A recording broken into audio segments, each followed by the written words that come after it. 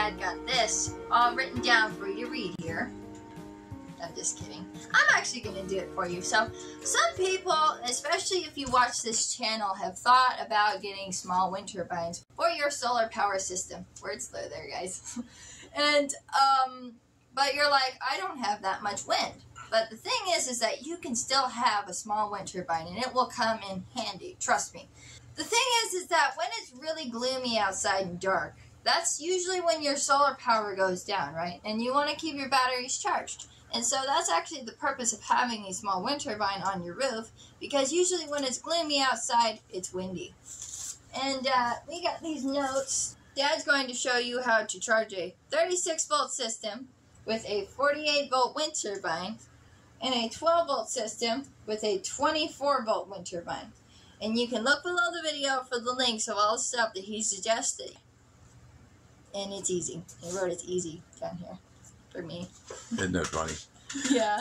All right, guys. What we've got here is we have a 36-volt battery. And people are asking in previous videos. So I want you to go look right up here. Boom. I want to make that little pop-up. And it's going to be the video that shows you how to use slave batteries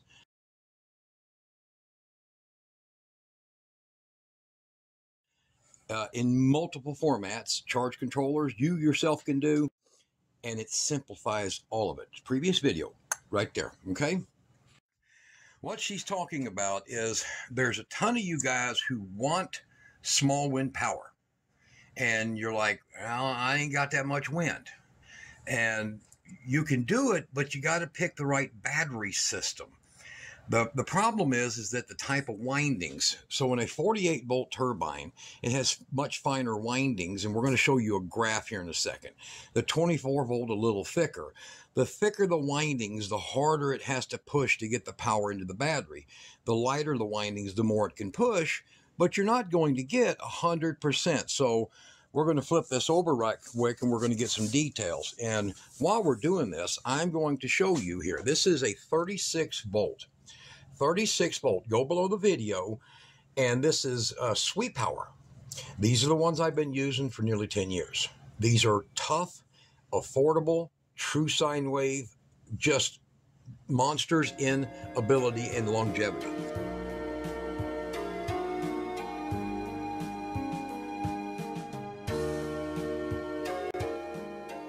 This here is the Enjoybot battery.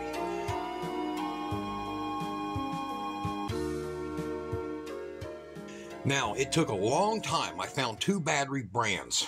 There's a lot of them out there.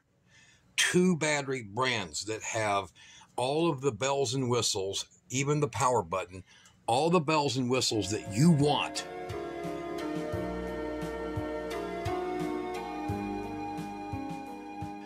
But I have been cycling this, and we're going to get into that. Me and her both have kept notes. So this is about wind turbines, but we're going to be running this during the time, so you'll get to see why we're showing you the 36-volt battery. So I'm going to go ahead and put this on medium high and hit the start button, and we're going to perk Kira's T. Because I want to. So she just turned it off. Now, it's been running, and it's sitting at, there it is, 121 volts, 39.6 volts. So the battery is at about 89, 90% capacity right now.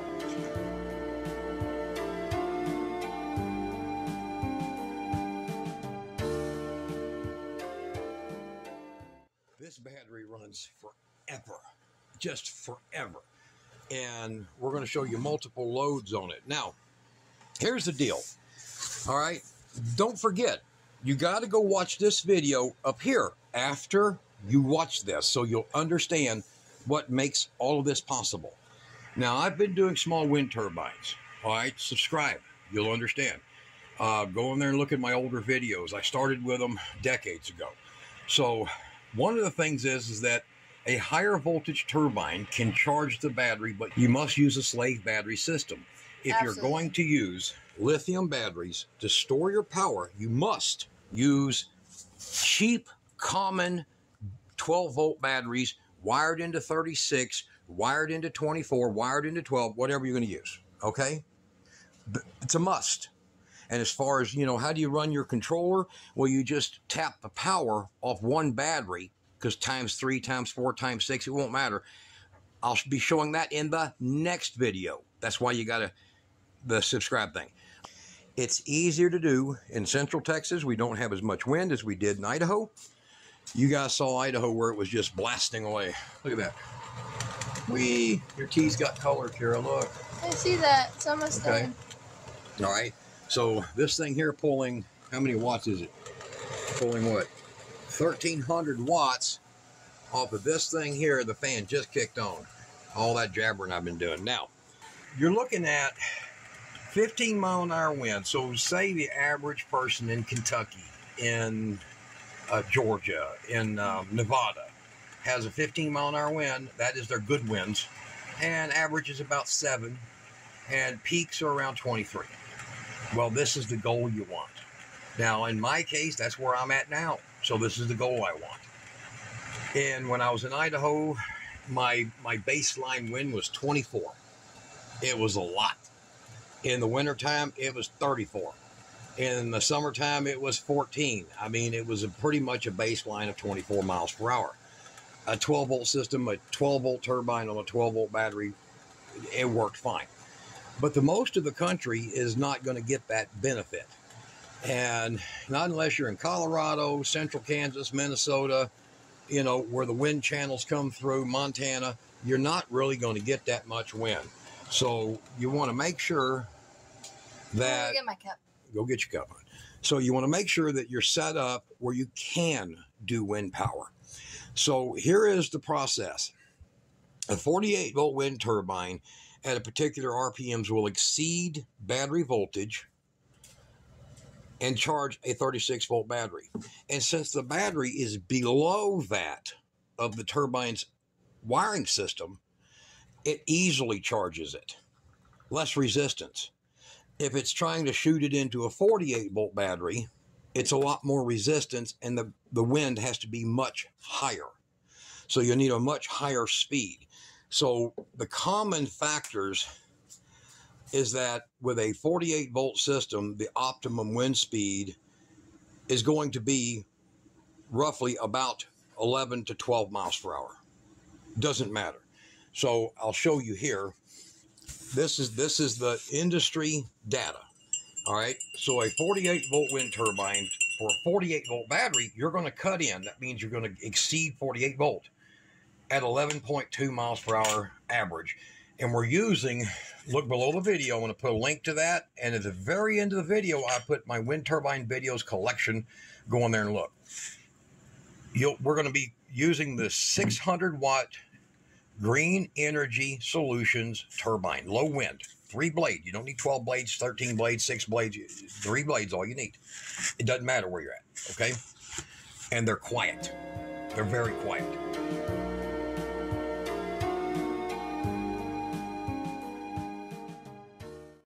The ones that have 5, 6, 8, 12 blades on them, man, they sound like cats having a party on your roof.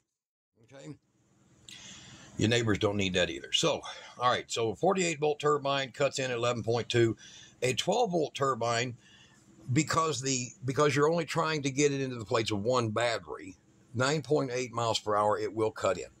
Okay? It will cut in and start charging. Not much.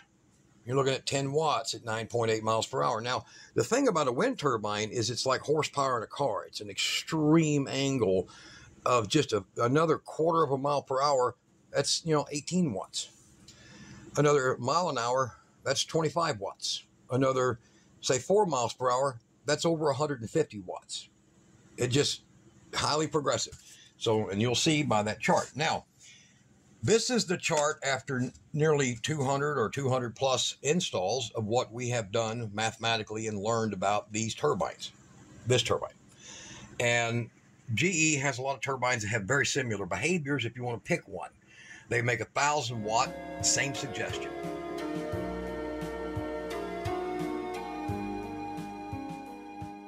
However, don't forget that video right there is going to explain some details about amp hours for batteries you're going to pick when you go to certain wattages, okay? All right. Right in here with a 15 plus mile per hour wind with a 24 volt turbine, you will begin to get 70 to 80% of the 600 watt rating. And before you have a cow, you need to realize you're using a different turbine than intended for the battery you're using.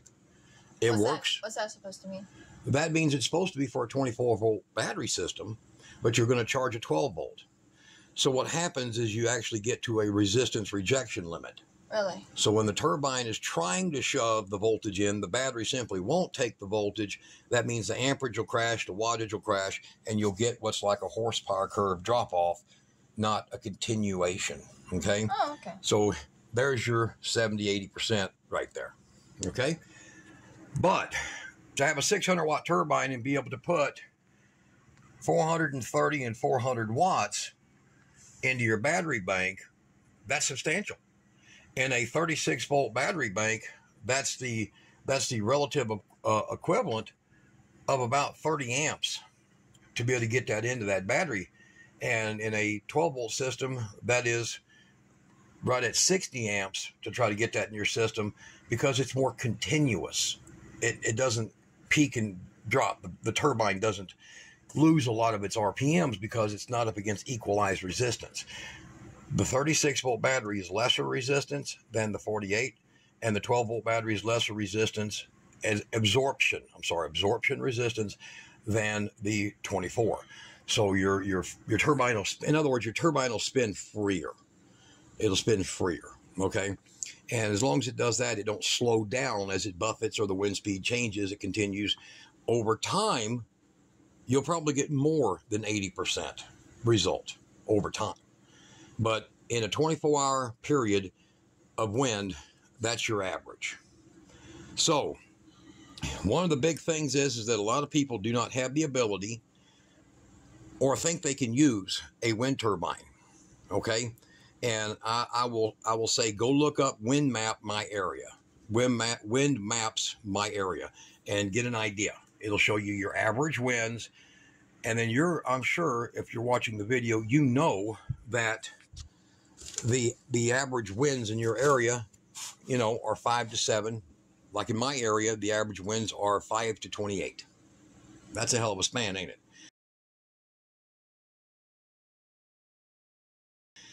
Why do they come up with that number, Texas Hill Country? Because of inversions. They had them in Idaho too, but here in Texas, they're more extreme. So when you have no wind all day long, you still got a 7 to 10 mile per hour breeze. Yeah. That's enough for some cut in on the same size turbine, but see, 10 watt. However, I'll be getting better than 20 watts if I use a 24 volt turbine, because as the wind kind of comes and goes, the 12 volt turbine, to go to a 12 volt battery, will immediately slow down against the load that it's pushing. The 24 volt turbine, feeling less resistance from the battery, will continue to stay spun up a little bit. So it makes it more over time. Now, if you got a lot of wind, don't waste your time going with a higher voltage turbine. Don't do that.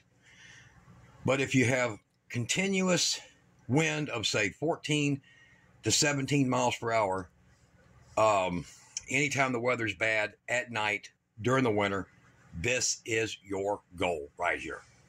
So what is the benefit of a wind turbine added to your system? Well, let's go into simplicity.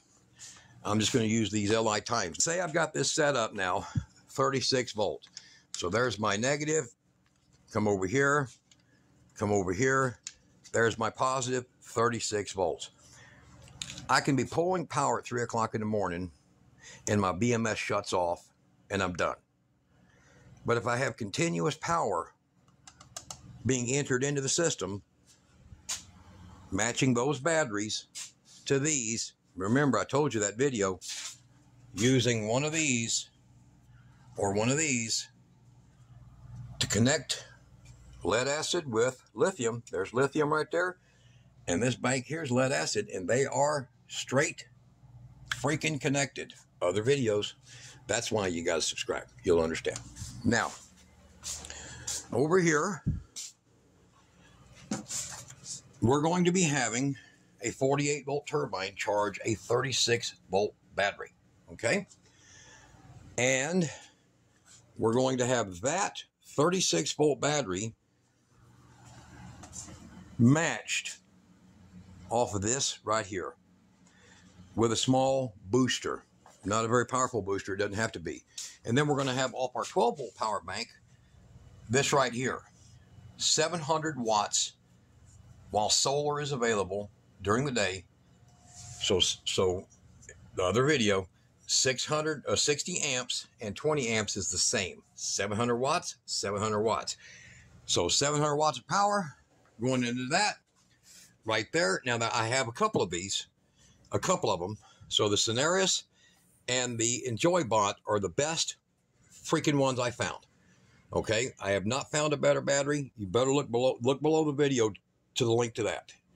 They make the 36, they make the 48s, and what's really shocking is a absolute similar 36-volt battery sold by a company called Woolis or something like that, weighs pounds less than this one. Why? Another battery that is made by Chins, it's a 36-volt battery, weighs 7 pounds less than this one. Why again? Is it missing something? Yeah, you'll see here in a minute it's missing something. All right. The other thing is that when you get a controller, you want to make sure you get a controller for solar that can do 12, 24, 36, and 48. So self-identifying there, 36 volt. And that's why I use the LI Times. Now they make similar controllers that are near identical to this from another brand. But the LI Time has a easier tunable software to work with your exact voltage for lithium than those other brands. And I think it's like $5 more.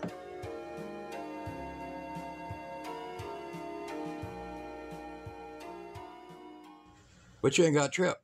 Second thing is no one else includes the big standoffs and all the hardware, literally, like this does. All right, now, back to this. This 36-volt, 100 amp hour capacity is equal to 3. This is the same wattage. Remember, wattage is the work you're going to use. Wattage, 1300, that's what's cooking that. Wattage is what runs that. It's the same as this. It's the same as this. So this is about $1,200. This, with all the features, Bluetooth, auto everything on it, charge balancing, and it's got a huge 3-amp charge balancer, on and off safety power switch, auto reset. You don't have to mess with it. This one, $100 less. It's just like this one right here. You see that SFK? Y'all look at that link there. That is a 304 amp hour battery.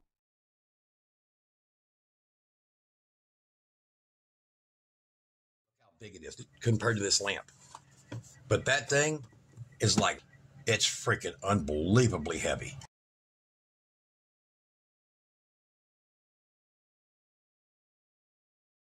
Oh, it's like 100 pounds? It's 60, 70 pounds. It feels like 100. It feels like 100.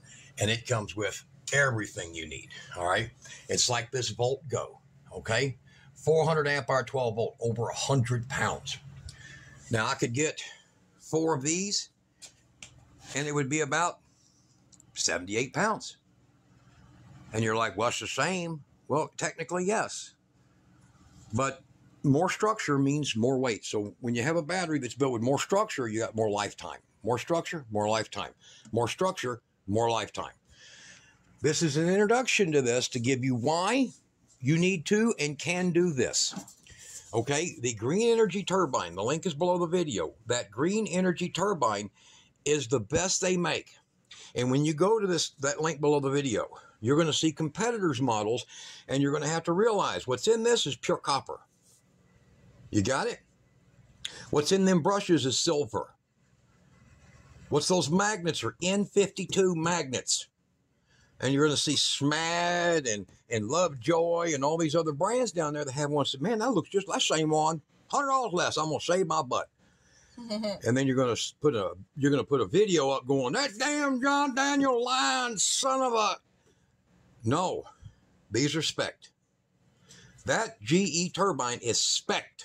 Their turbine, this turbine, weighs 55 pounds. The one you're going to save $100 on, 40 pounds. So what you're dealing with is you're saving a buck, but you're getting screwed cheap. Yes. And I'm just telling you, GE, that link below, gets you to the ones that has the high ratings for a reason. I'm giving y'all a best option scenario right there. You can do your wind turbine where you don't have a lot of wind, but you have storms, no solar.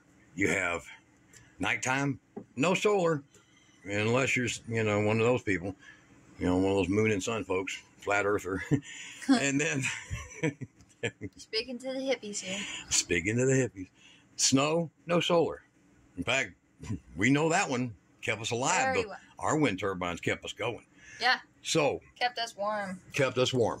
One of the things is I want y'all to know when you get a quality battery, you're going to have it for a long time. This battery is designed to go to 97%, 97.5%, and it's designed to disconnect at 7%. And even with that in mind, come check these details out. This is because you're going to try to do wind power. You need more options. So you can make a 36-volt battery bank for your house, cheap. A 36-volt inverters, these are only like 250 bucks. The 3,000 watt. No joke. And if you look at my other videos about sweet power, built like a brick. What do you call that? Outhouse? Outhouse, yeah. So, indestructible. If you're stupid, you can damage them. Okay? But it really can do what it claims. This battery, even with the fact that it would shut down and leave 5% or 7% not being used, it's going to last me at least 3 years longer than the batteries that allow you to go from 100% to 0. If you know anything about lithium iron phosphate. Now, we did numerous tests. And I want you to remember that. This battery is shying itself of, what, almost like 9%. 9% waste that it's not giving you. It's, in other words, the volt. Okay? But here's our results. All right, so we did all the results on this battery. And this Enjoybot battery, with it disconnecting higher than most and stop taking charge just a little lower than most, it still produced. These are the dates here. All right. When we first got the battery on 8/11, 105.9 amp hours. So that's the equivalent of 317 amp hours of 12 volt. That's the equivalent of 317 amp hour battery. So I think what they got in here is, I think they got 110s. I think the cells are 110 amp hour. I don't even know who the hell these guys are.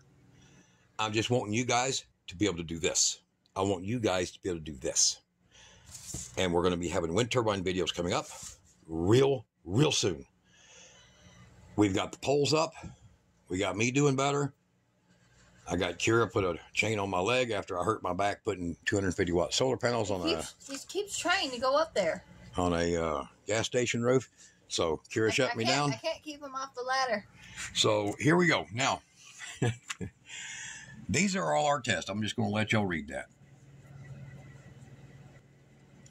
This was actually from somebody else who did a review on this battery. Not this battery, but one of their batteries. And was shocked at the quality for the price. And I have no idea. It's a silly, stupid name. But that battery is a freaking excellent battery. And as you can tell, the report on this is very good. This one here is going to be running a well pump. So we're going to be running a 24 volt well pump using a buck. So similar to this.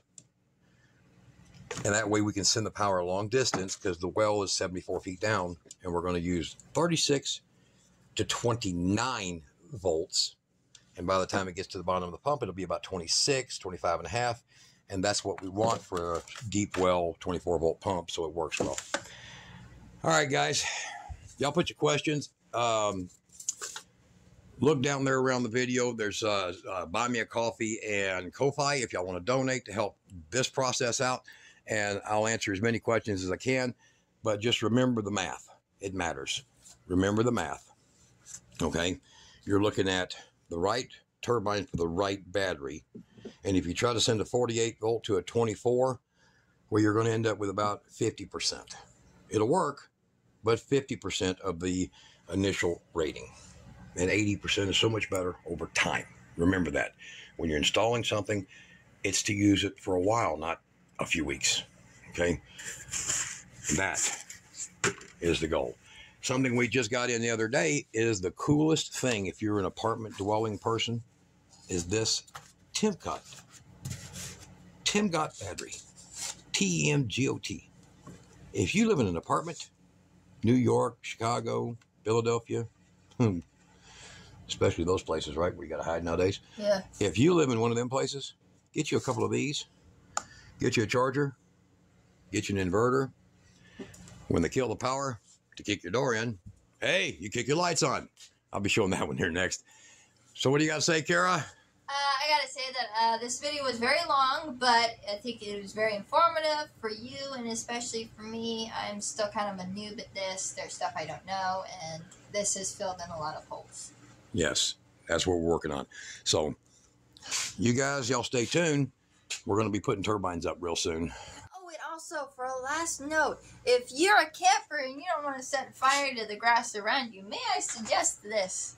Up until about, I don't know, I say 10 minutes ago, I haven't been able to drink my tea because it got too hot, so don't underestimate the power of induction cooking. Yeah, there we go. So, but I would suggest one of those strongly. Yes, they work great. If you got a magnet and a cast iron skillet, there we go. There you go. Put questions down if you have them. And don't forget, 36 volt system, 48 volt turbine, 12 volt system, 24 volt turbine. Links are below the video, blah, blah, blah. All that crap. Yeah. All right? It's easy. It's not crap, though, because it's useful. It's what? It's not crap because it's useful. It's real stuff. Yes. All right. Y'all be good.